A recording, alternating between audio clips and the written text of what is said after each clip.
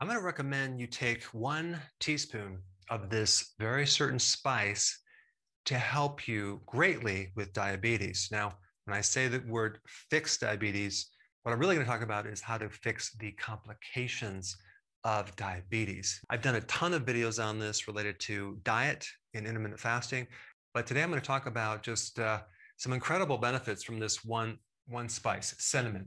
And the type of cinnamon I'm going to recommend is called Ceylon cinnamon. So the natural chemical in cinnamon that is doing the heavy lifting is called cinnamaldehyde. And so it has some fascinating research, which I will put down below, that I just kind of got sucked into for hours and I'm blown away. You know, cinnamon is the most consumed spice in the world.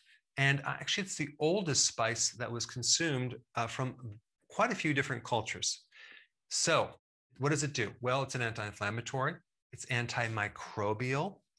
It can kill microbes as well as candida overgrowth in other parts of their body.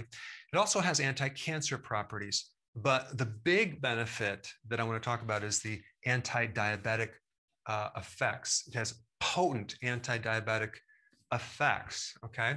So the first thing it can do is increase insulin sensitivity. And the second thing, it can increase glucose sensitivity.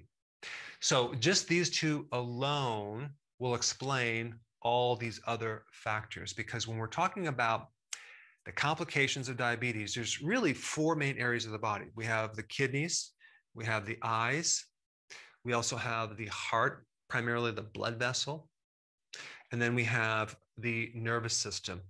Your nerves on the bottom of your feet and your fingers start to lose circulation and they start dying.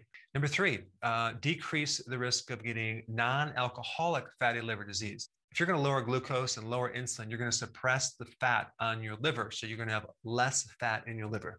That's a cool benefit.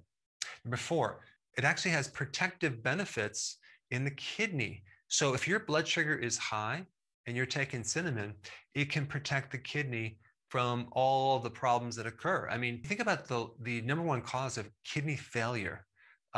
That's diabetes. So if you could take something to reduce the side effects, to counter all these free radical damage, because think about what diabetes is. You have this higher sugar going through the body.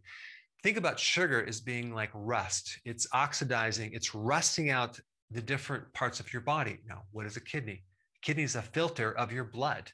So it gets hammered. So this is why a diabetic usually ends up with kidney problems. But if you could take something to minimize the symptoms, I mean, that's going to be amazing to increase the longevity of your kidney. Number 5, I found studies to show that it can restore peripheral neuropathy. That is that nerve problem that I mentioned before, the bottom of your feet. You get burning, tingling, and painful feet.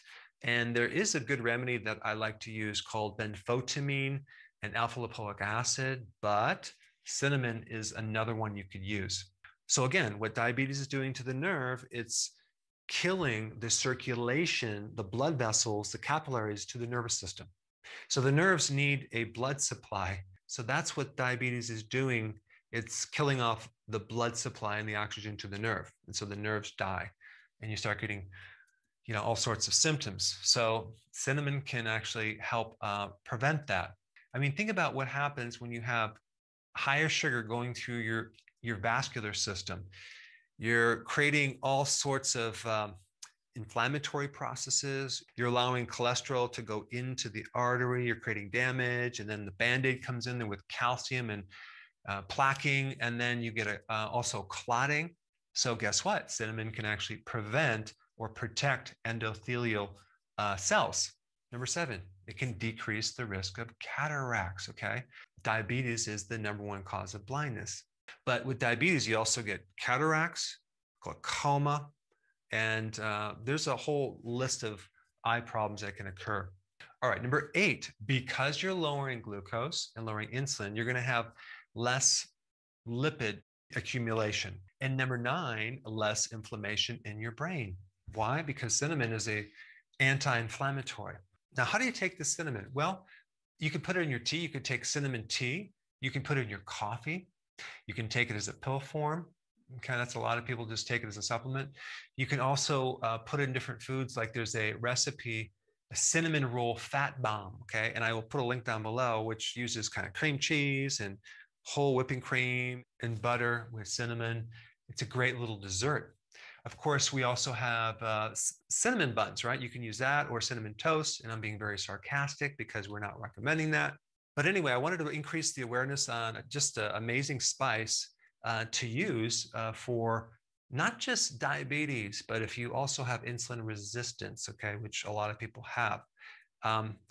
The next best video for you to watch is my one that I did long ago on diabetes. I think if you haven't seen that, you should check it out. I'll put it up right here.